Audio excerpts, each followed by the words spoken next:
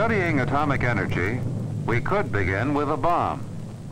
But since we must learn about atoms themselves, we can begin with a bubble.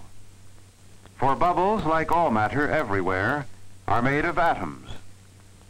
If we could cut a bubble in half, and if we could enlarge the thin shell millions of times, we would see countless small particles called molecules.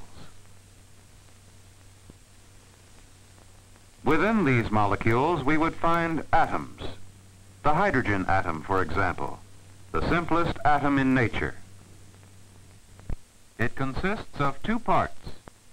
One is a light particle with a negative electrical charge called an electron. The other is a nucleus consisting of a heavy particle with a positive electrical charge called a proton.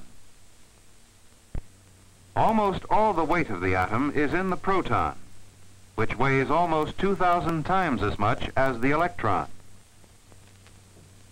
Slightly more complex is the helium atom. This atom has 2 electrons and a nucleus containing 2 protons and 2 particles called neutrons. A neutron weighs about the same as a proton, but has no electrical charge. It can be thought of as an electron and a proton combined. Again, the helium atom has a nucleus of 2 protons and 2 neutrons, and there are 2 electrons in outer orbits.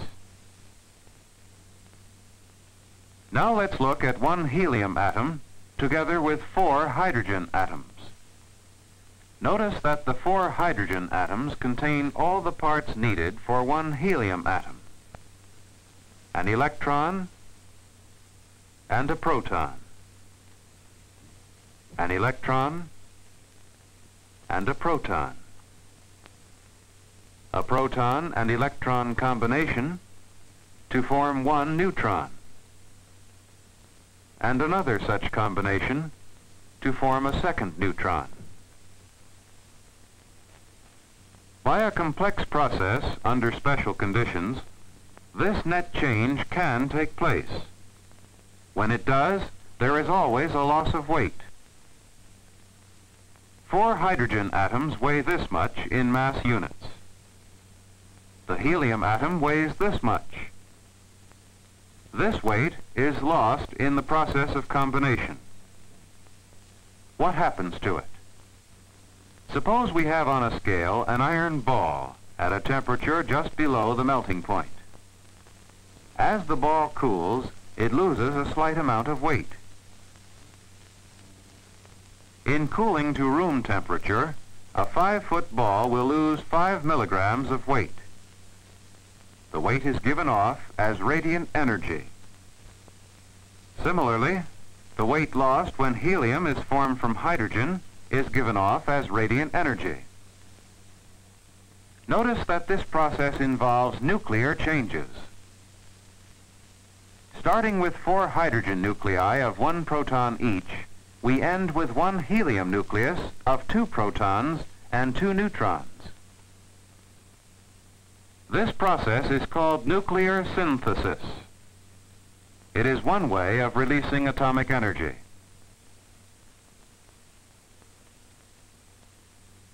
It is this process, occurring with billions upon billions of atoms, that produces the energy of the sun.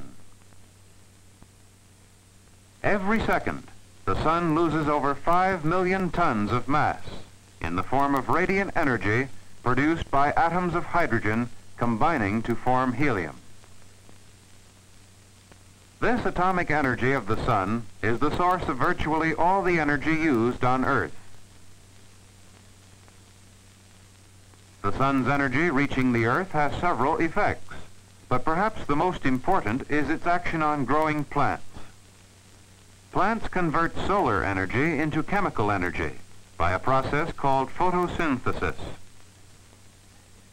How does this chemical energy differ from what we call atomic energy?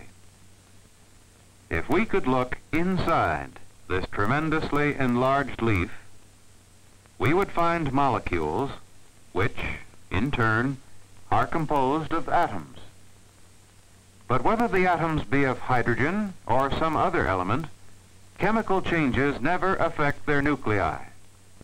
Only the electron orbits are changed. In photosynthesis, the actual changes are extremely complex, but the general principle can be seen in a simple example. Let's consider this a hydrogen atom at room temperature. Now, if it is subjected to enough radiant energy, a point is reached at which the electron jumps to a larger orbit. The atom now has more energy than when the orbit was here. If the electron jumps back, it gives up the energy it acquired. Somewhat similarly, in photosynthesis, solar radiation raises electrons in the green coloring matter of plants to higher energy levels. And it is this energy that is liberated in combustion. But here too, as with all chemical energy, only electron orbits are affected. For many years, however, we have known of another form of energy on Earth. Radium, for example, gives off energy spontaneously. Let's look at the radium atom, and let's consider the nucleus only. Notice that it consists of a great many protons and neutrons. Now, this nucleus is unstable, and over a long period of time undergoes various changes that liberate energy. Notice that the changes here are in the nucleus. This is natural radioactivity, another way of releasing atomic energy. As it occurs in atom after atom, the radium gradually becomes lead. The entire process takes years, and the energy released at any given moment is relatively small, though not insignificant. This is the most complex atom found in nature, the uranium atom. And this is the uranium nucleus. If it is bombarded with a neutron, say, it splits apart.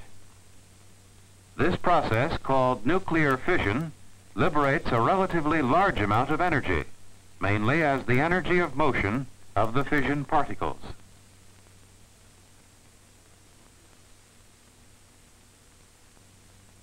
These particles, after fission, weigh 2/10 mass units less than the same particles before fission. The mass lost is given off as energy. Notice that a free neutron can start the process, and that other neutrons are freed by the process. These neutrons can go on to split other nuclei. One fission can produce two. Two can produce four. Each of these can continue the process. This is called a chain reaction. Under the proper conditions, which in practice are very difficult to achieve, it continues until the uranium fuel is largely burned out.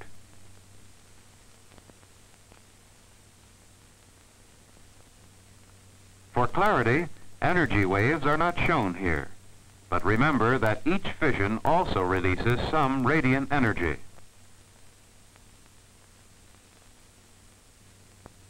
Even where billions of uranium atoms are involved, the entire reaction takes less than a millionth of a second. This is what happens in the atomic bomb. This is the larger process. The bomb creates extreme heat. This heat causes the surrounding air to expand with tremendous velocity, producing a violent explosion. The release of atomic energy in this form is new, but for billions of years, the sun has released atomic energy through nuclear synthesis. The sun's atomic energy has been stored on Earth as chemical energy, which we can liberate through combustion.